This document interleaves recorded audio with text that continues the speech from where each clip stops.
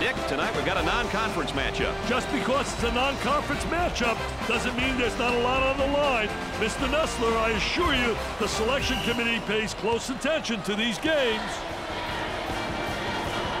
What's the starting five look like, you might ask? Well, whether it's a big game or a small game, your starting five has got to be ready to go, Dick. Hey, Brad, the matchup at the center position should really be exciting. These kids can make plays, big plays, and will often do so at opportune times. Tonight we really have an interesting matchup at the center position. Number 41 is definitely the man in charge when he's out on the floor. His counterpart tonight is also a guy that likes to lead by example for his team. All right, there you have it. Let's get to the action and see what's in store for us.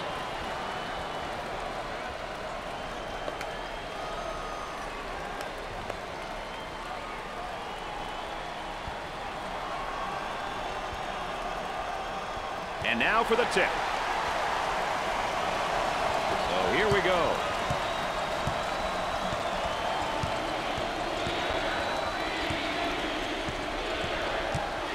Dump it inside.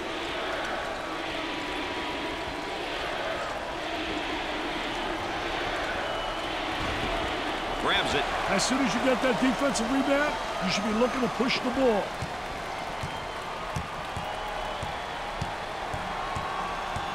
They work the perimeter.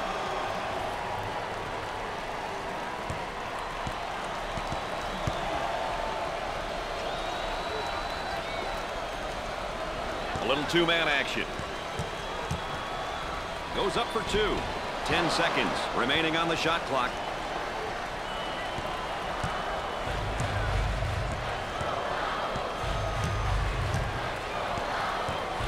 Excellent spacing. That's so important to a good offensive set. It's even more important to have talented guards like they have. Yeah, that helps.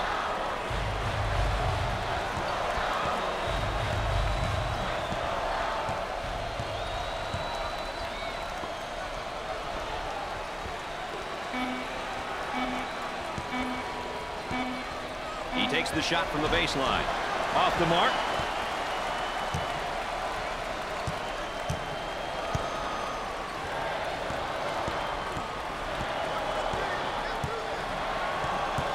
Now they work it around the perimeter. He takes the shot off the baseline. A lot of people can't hit that shot anymore, Dick. That's a 10, 12-foot shot. Yeah, the medium-range shot is an extension. On the outside. With all sorts of time. That's an ill-advised shot. I don't think that's the guy you want shooting from the three-point line. Hey, Brad, their shot selection has been questionable. Too many outside jumpers. They've got to attack inside and then out. Both teams are looking to get something going here. They'd like to get it inside to the low block. Unable to so far. Nice job of packing it in defensively. Yeah, they're really doing a great job packing it in. Did a great job of anticipating that lateral pass.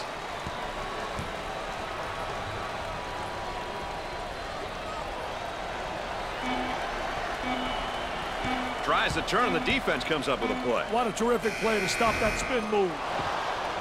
Nice to have you along with us tonight. Dick Vitale and Aaron Andrews alongside. I'm Brad Nessler. We got a good one going. Dump it inside.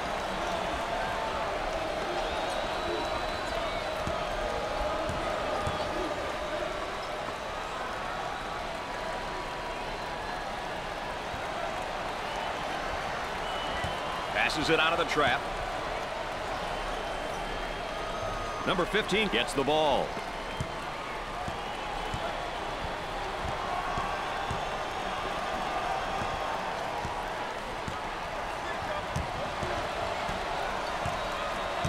He almost found himself in some trouble there, Brad.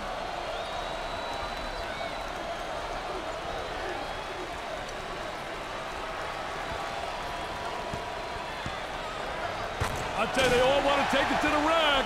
High wire rack, baby. Little dipsy-do dunkaroo.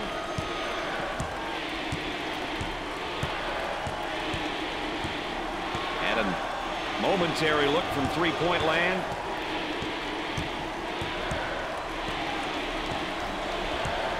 With the catch.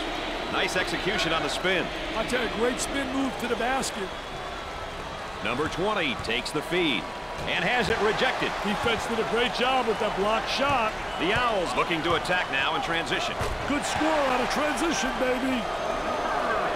All right, let's check in third member of our team again. Here's Aaron Andrews. The Owls' focus coming into this game was to slow down the tempo. At present, the coaching staff is very happy with how they've been able to uphold this style of play. The coach has been praising them for their patience offensively and tough defense to this point. Guys? EA, of course, our third member, getting that additional insight and dealings from the sideline. Let's check in courtside with Aaron Andrews. Aaron?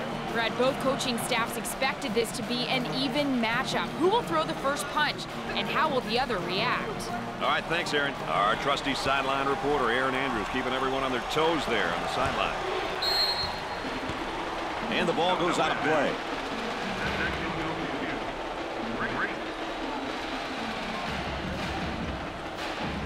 They'll throw it in from the side. Looking for a good shot.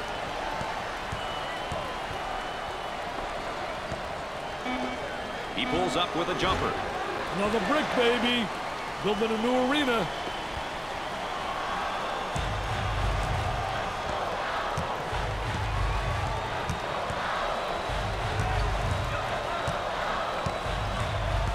Looking to move it around the perimeter.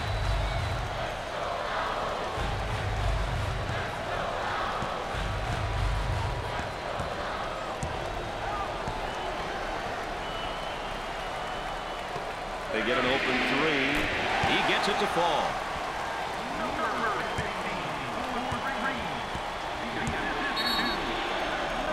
Timeout's called. Dick, you think the coach is trying to slow up this run a little? Absolutely. He looks calm over there on the sideline, but I bet he's steaming inside.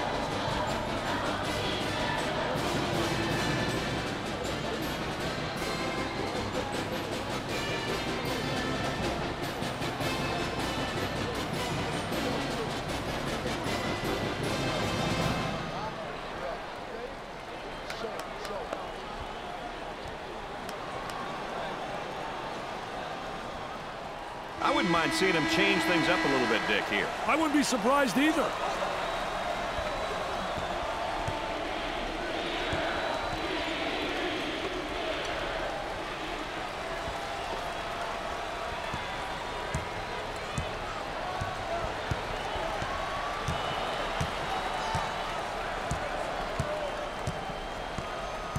Working it around the perimeter.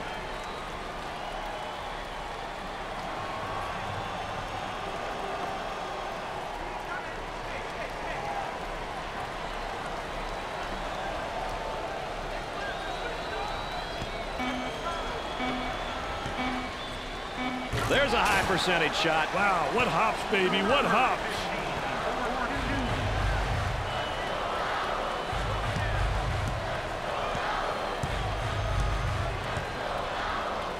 The power forward gets the pass. They work it around the perimeter. From the top of the key. Nails the deuce.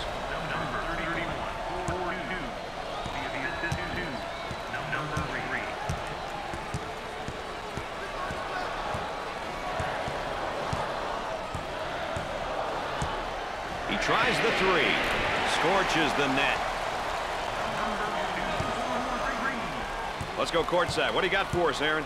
The Owls, coming into this game, wanted to play at a pace which suits their ball club. Specifically, they want the tempo to be on the slow side. Offensively, have longer drawn-out possessions, and defensively, force their opponent into tough contested shots. At this point, the coaching staff is happy with their team's current style of play. That's, of course, Aaron Andrews, our correspondent on the sideline. Look at that spacing.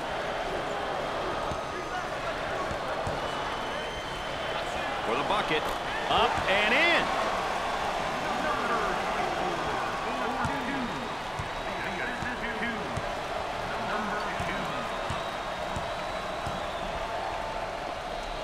Work the perimeter. Spacing's so important. Get 15 to 17 feet apart. Tries for two. The lay-in. Pushes it up. Both teams looking to get things going here. Passes it out of the trap. I'll tell you, he missed the post guy. The post guy had the great angle, was locking on the box. He goes with a baby hook. He grabs the board. The shooting guard with the ball.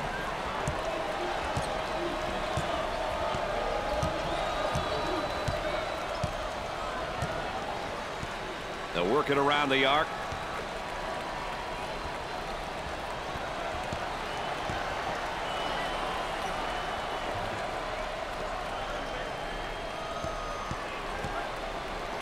With lots of room. Not a great decision there to shoot the ball. I don't think the coach wants him taking that shot.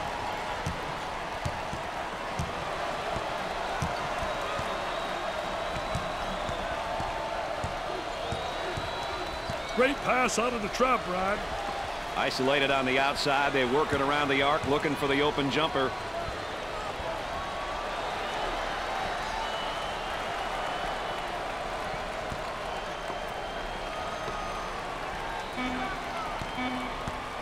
Looks at the three. Nope. Grabs the board. Once you get that board, you've got to be looking up court. They go into the low block. Goes up with it. And nice looking jumper in the lane. 2-for-1 opportunity. Number 22 picks up the foul.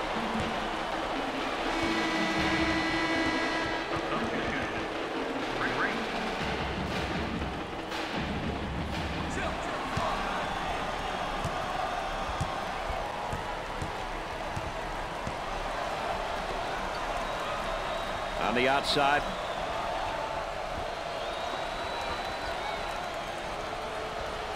The defender's doing a great job of applying ball pressure. He could not get more wide open. Number 2 buries the three-pointer.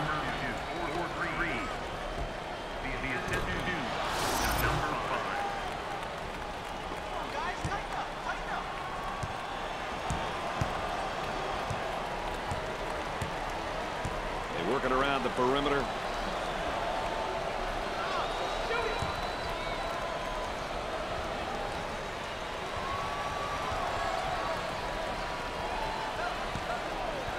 Stolen away.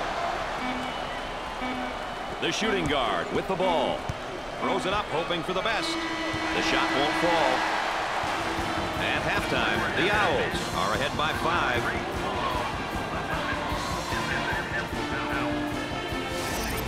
Thus far, it's been a tightly contested game. Dick, what's your highlight of the first half? Well, the trifecta, like we see here, was and will be a part of the story of this game. We'll have to keep an eye on which team gets it going from out there in the second half. Let's get back to the action and see what happens.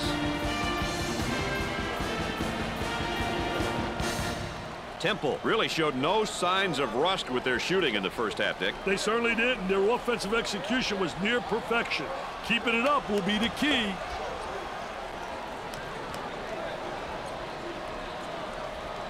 Ball coming in from the sideline. Dick, we're heading into the second half, and our player matchup, it's going about the way we thought it would. Well, they're really doing a great job. Both guys getting good shots, really making them count, and really their teammates are getting the ball at the right time.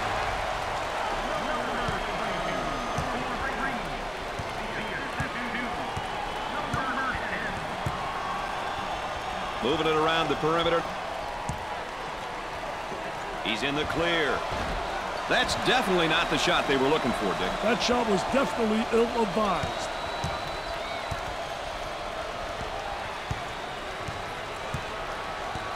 Trying to get that ball movement, get that good spacing. They've got a three-point shooter spotting up.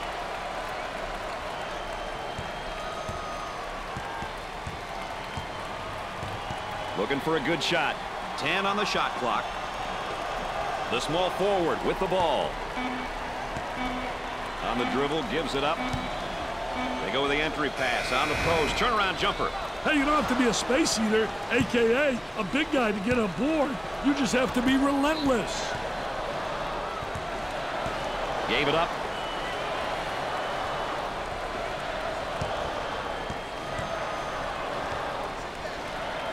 Turnaround jumper. The Bulldogs have a hot hand right now that's scoring for them at the moment. Brady's on fire.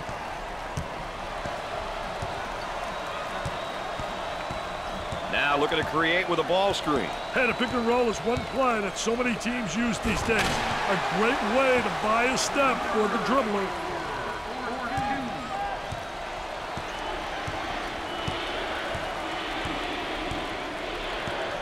The power forward with the ball. Dump it inside.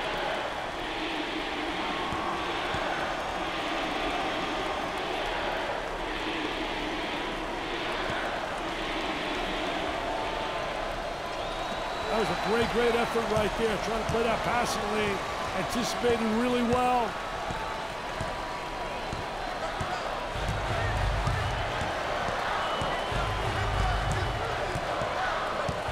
They work the perimeter.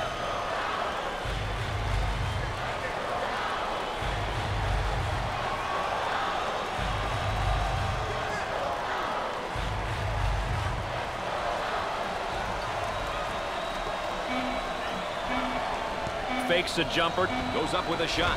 The missed shot. The Bulldogs like to play that half-court style of play. Wouldn't you agree with that, Dick? Brad, half-court teams will try to out-execute their opponent. They're extremely patient and try to always utilize the clock. Excellent spacing. That's so important to a good offensive set. It's even more important to have talented guards like they have. Yeah, that helps.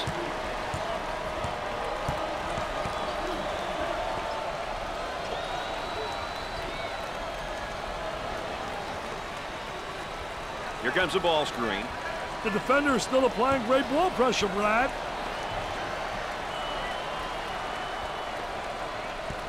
The shooting guard with the ball. For two. They really seem to be letting this one get away, Dick. Yeah, there's been a breakdown somewhere. They need to talk this one over, Brad.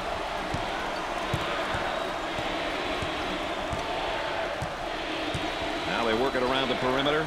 He dials long distance.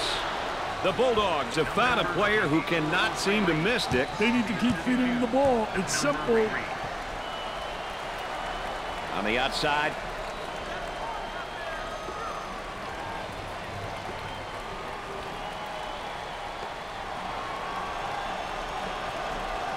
With the jump hook. Kept alive, though, offensive rebound. Up and in.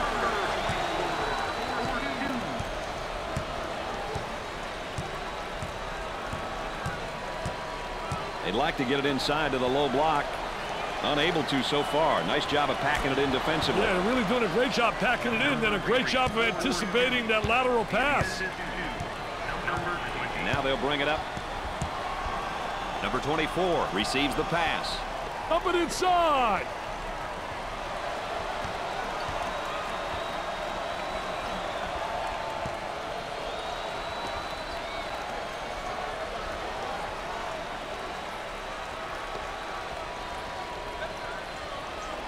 If the walls in their changing room could talk, so to speak, I'm sure there'd be some great stories that go along with this historic basketball program. Isn't it awesome, Brad? You walk into the building and you know you're somewhere special.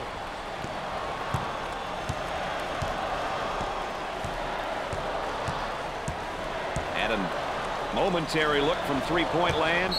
Number 41 is the layup counts and the foul. He went hard to the hoop knowing he was going to get fouled. Let's check in with Erin Andrews and what she's got in store for us. Erin? Brad, before the game, both coaches and players said they were looking forward to tonight's matchup.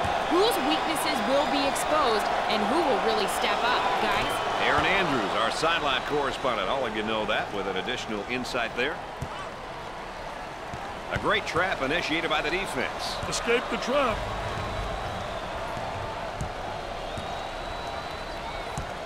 Looking for a good shot. He puts up the tray. Shot off.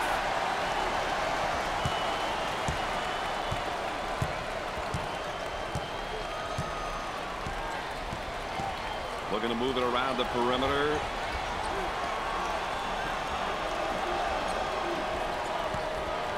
Number 22 is whistled for the foul. Second team foul. That one puts the personal in personal. Picks up the foul. I tell you, poor play defensively. Look at the facial expression.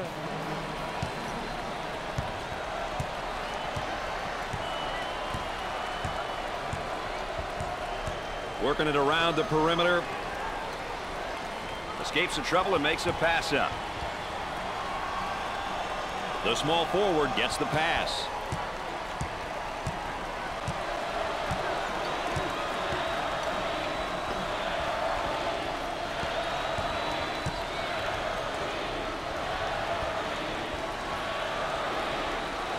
On the dribble, gives it up.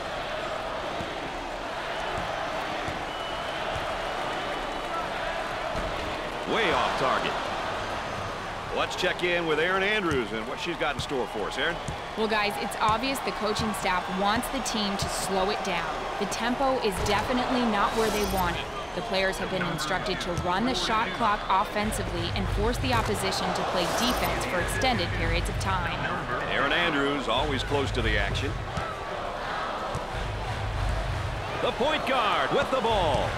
They work it around the perimeter. For the bucket. He couldn't get it to fall.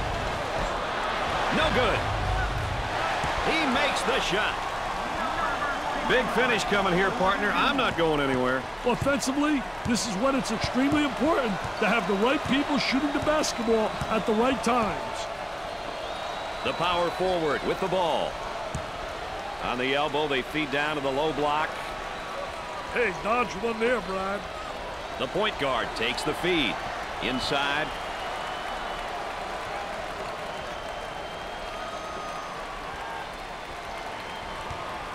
The ball goes out of play.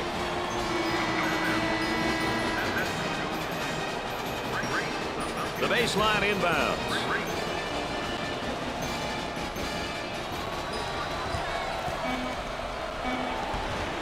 He can't get the bucket to fall.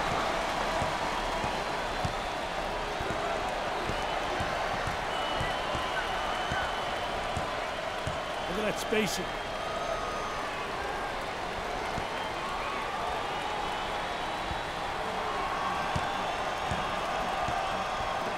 He launches the bomb. Not there.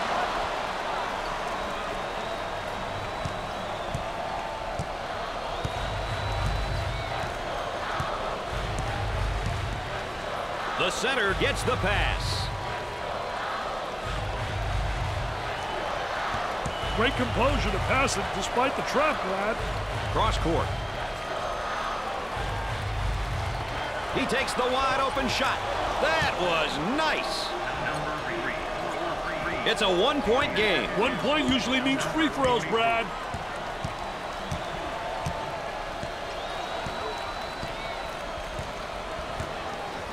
Work the perimeter. Spacing's so important. Get 15 to 17 feet apart. He's all alone. It'd be nice if he could get some assistance out there. That young man is doing it all for his team right now. He's obviously carrying his team, Brad. His teammates need to follow his lead and join in on the action. Gave it up. Launches away. He misses the J. There's the tempo for the game thus far. Two teams who are picking and choosing when they want to push the ball, Brad.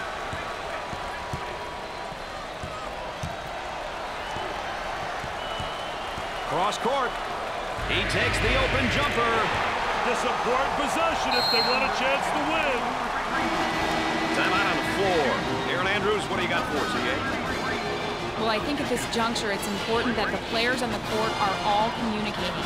This is a message that the coaches will likely convey to their players. Everyone realizes that the margin for error is small and that paying attention to the details is the most important at this point. Let's see what happens. Well, Dick, execution coming out of a timeout is really important, wouldn't you say? Definitely, Brad. The play you call or defense you decide to run coming out of a timeout could make or break you. Good coaches will always ensure that their teams are clear on the expectations coming out of a timeout. Dick, 6-point lead here. They have to keep applying the pressure if they want to win this one, Brad. I'll tell you, he missed the post guy. The post guy had the great angle, was locking on the box. Jumper. He gets another shot off and in. Hey, this show is about to start, Brad. as we see the game situation here. Hey, Brad, these are elements of the game which coaches are really responsible for. Calling timeouts at the right time, knowing which way the possession arrow's pointing. All factors that are important in close games. The lead trickles down to 4. Time is either your best friend or your worst enemy at this point, Brad.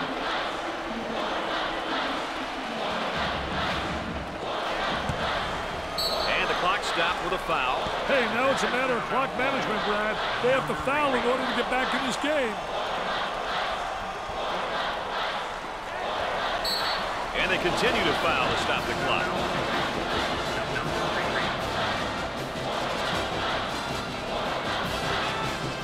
That makes it a 4-point lead. These kids are here to fight, Brad.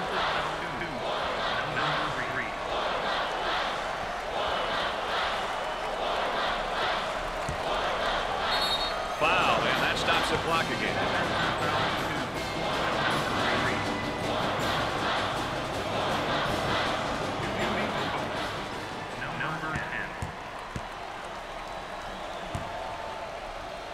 Steps to the line for the freebie. It's good.